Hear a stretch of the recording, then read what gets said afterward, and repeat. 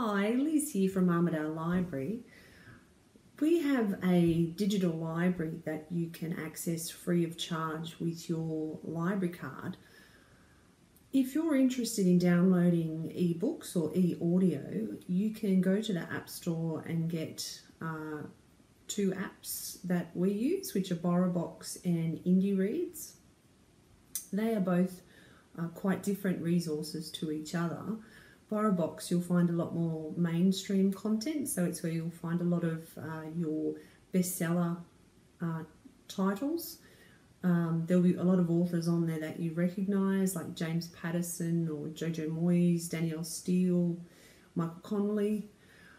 IndieReads has resources that are from independent publishers in Australia and internationally. You'll find more classic imprints. There's some really interesting science type resources in there, like from the CSIRO publications. If you are interested more in something like magazines or newspapers, you can download the Press Reader app. It has access to 7,000 or so titles, and that's Australian and international titles.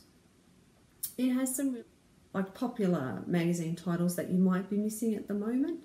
So things like Gardening Australia, Taste Magazine, Better Homes and Gardens. For kiddies that might be missing their story time at the moment, if you go to a browser and search up Storybox Library, you can access that free of charge using your library card number. So you've got probably around 300 titles on there of really lovely children's books, and they're being read by authors or entertainers, and you've also got activities that go along with each book. Our newest edition is called Beamer Films. It streams a lot of documentaries, classic Australian movies and independent films. And the last one that we have is Freegal, which is a music platform. There's around 15 million titles on there.